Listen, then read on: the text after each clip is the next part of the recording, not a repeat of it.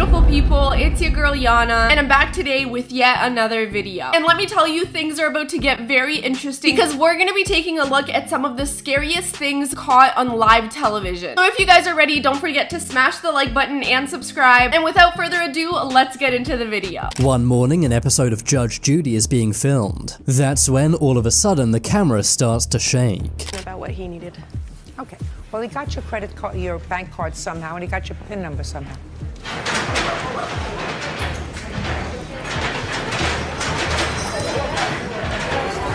It takes everyone a moment to realize what's happening. A massive earthquake had interrupted filming. Large earthquakes do sometimes happen in Los Angeles, which is where Judge Judy is filmed. The entire set shakes, and you can see the fear on everyone's faces. Maybe God is not a fan of the Judge Judy show. You can absolutely tell that everyone is seriously concerned. Can you blame them? That earthquake looked pretty freaking intense. I experienced one very mild earthquake while I was in LA, and that alone was pretty scary. I cannot imagine experiencing one like this. May 17th, 1995, a news helicopter was flying around San Diego, USA. What the helicopter was filming on the ground was one of San Diego's most terrifying moments. 35-year-old Sean Nelson had stolen a tank from a nearby National Guard armory. He decided to go on a rampage in San Diego, crushing cars and destroying buildings.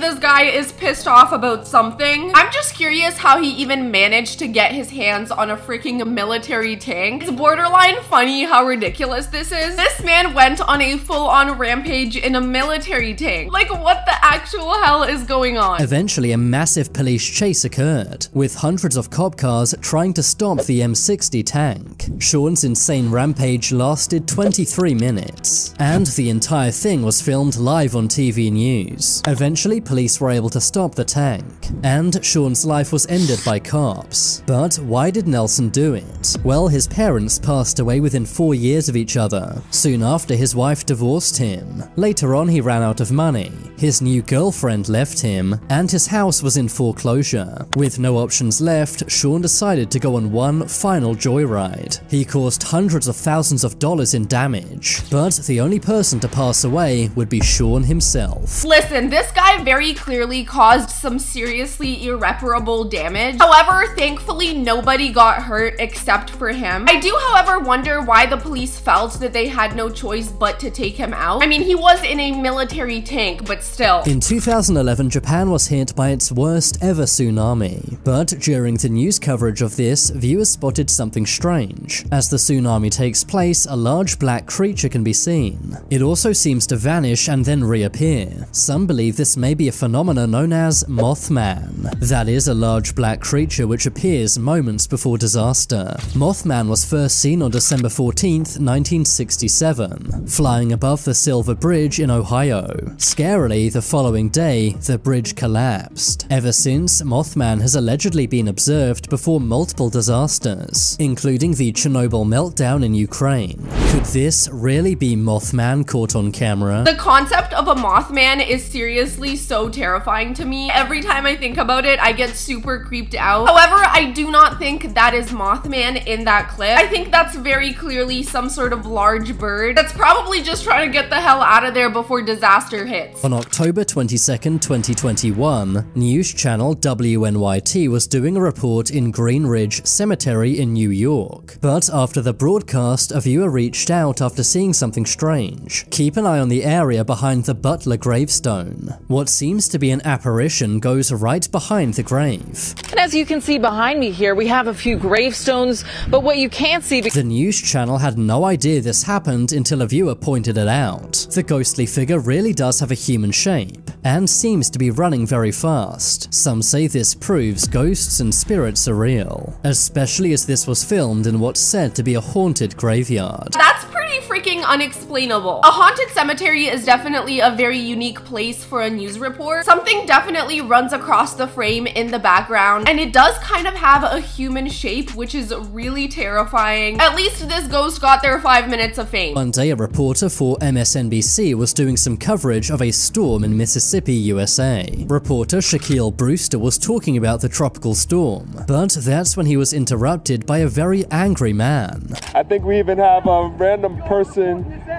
going around. You know, I'm gonna turn this way because, you know, we deal with some people every once in a while. The man had spotted the news crew and pulled over in a truck. He then proceeded to shout at and berate the news crew. Shaquille tries to keep his cool. The man was shouting that they weren't covering the storm correctly. The man then grabbed Shaquille's microphone before they cut back to the studio. You can tell by the studio anchor's face that he's very scared about what might be happening. But thankfully, Shaquille and his crew were okay. The angry driver, Benjamin Eugene Dagley, was later arrested by police for what he did. It's a good thing everyone was okay, but it was still scary for viewers to watch this play out live. What the hell were you thinking, Benjamin? This man just saw a news reporter doing his job on the side of the road and decided to pull his truck over. He then proceeded to get out and try to rip his microphone away from him and get in his freaking face. I do not know why Benjamin is so confrontational, but very clearly something is stressing him out. He is very upset at the news station for the way they're reporting the storm. I don't really understand why he's taking the storm so personally, but either way, thankfully the news reporter was completely fine. I even saw him get a little pissed off at the end there. He was like, okay, enough of you getting in my face. It's just the most random thing ever. One day, a Danish TV station is interviewing a man at an airport. It seems normal at first, but keep an eye on the blonde woman in the background. As the woman in front of her walks past, it seems like the blonde woman completely vanishes.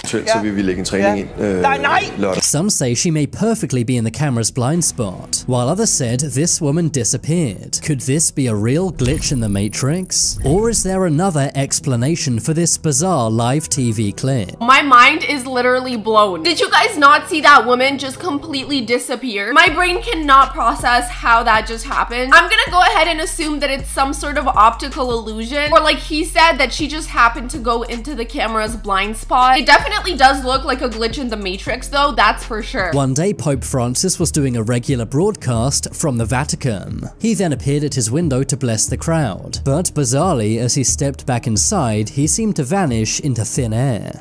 He goes bye-bye. Dude, is it not? He's gone. Oh my god. This led to some saying it may simply be a hologram of the Pope. They may do this for security reasons. To make matters even more strange, the Vatican removed all copies of this video, only leaving up their version. Others said that these two clips were recorded on different days, and the man in the window was not actually Pope Francis. Whatever the reason, this is very bizarre. Hologram technology is surprisingly advanced now, so maybe this really was a hologram, either to prevent assassination attempts or for other reasons. You can clearly see him vanish into thin air. I feel like it has to be a hologram because there's no other choice. Unless the Pope can teleport, which I highly doubt. It's not like he fades away slowly. He just completely goes from there to not there. Definitely let me know in the comments if you guys think this is some sort of hologram, or did the Pope literally just teleport in front of our eyes? In 2019, Fox Phoenix weather reporter Matt Rodewald was doing a weather report on a massive thunderstorm. But that's when a gigantic lightning strike hits just feet away.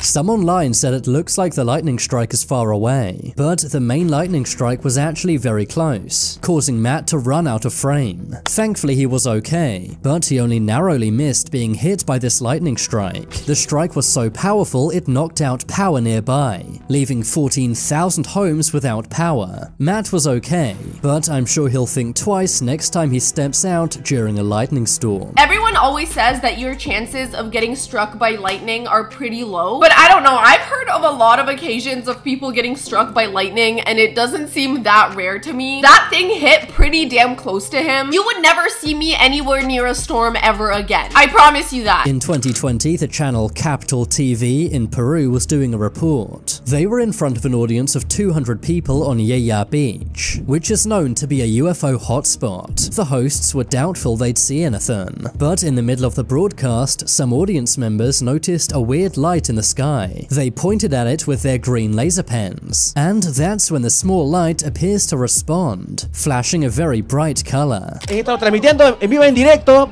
Siendo las 10:47 de la noche, miren eso. Miren eso.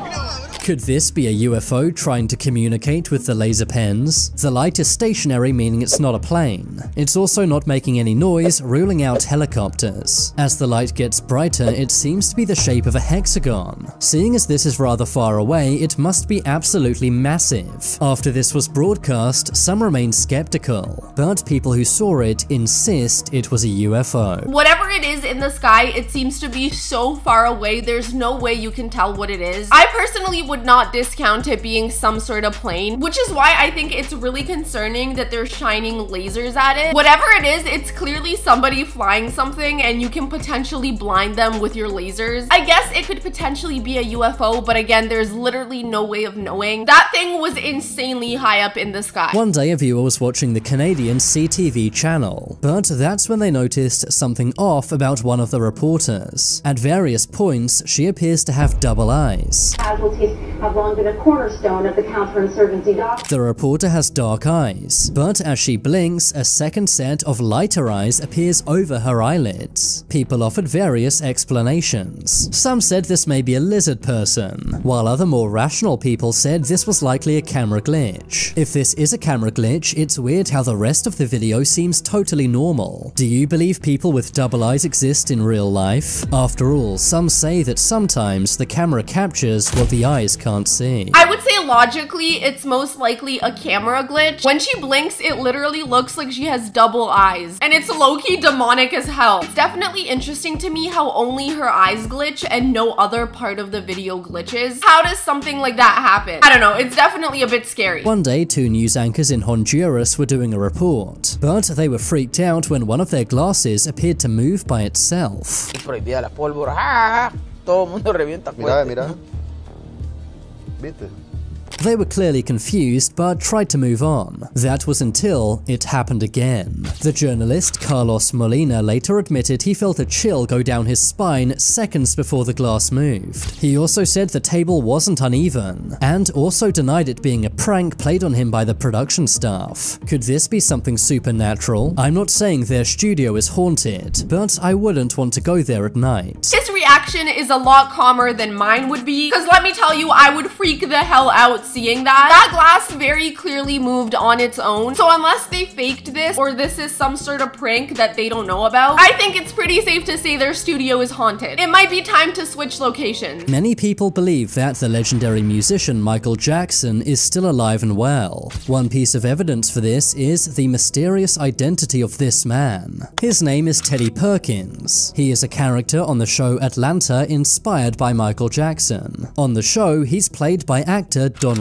Glover, but people were very creeped out when they realized he was at the 2018 Emmys. You may assume this is simply Donald Glover in character, but mysteriously, the Teddy Perkins at the Emmys was not Donald Glover, nor was it his brother Steven, or their co-star Lakeith Stanfield. The director of Atlanta refused to reveal who this was, leading some to believe that this Teddy Perkins was Michael Jackson in disguise, and that he used the show to tell his story. People have also pointed out this clip, where the man cryptically says, "Someone did kill me, but I'm still alive." I'm glad you're alive. I was a little worried. I thought it was a documentary. You didn't kill me, but I did not die.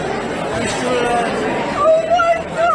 Could this really be Michael Jackson sending us a message? And if it's not, then who is this mysterious man? First, I wasn't really convinced, but then when I heard his voice, I literally got chills. Cause oh my god, he sounds like Michael Jackson. It does look like whoever this is wearing a bunch of latex and like sort of costume makeup to give them this look. And let me just say, that is one creepy looking character. I definitely have heard theories of Michael Jackson still being alive. And although there are some pretty solid theories out there. I do not think this is one of them. I do think it's most likely someone in costume that just happens to resemble Michael Jackson. But alright, you guys, we finally made it to the end of this video. Definitely let me know in the comments which live television moment was the scariest for you. In my opinion, that near lightning strike definitely takes the cake. If you guys enjoyed this video, don't forget to smash the like button and subscribe. I love you guys so much. I hope you have an amazing rest of your day, and I'll see you in the next one. Bye.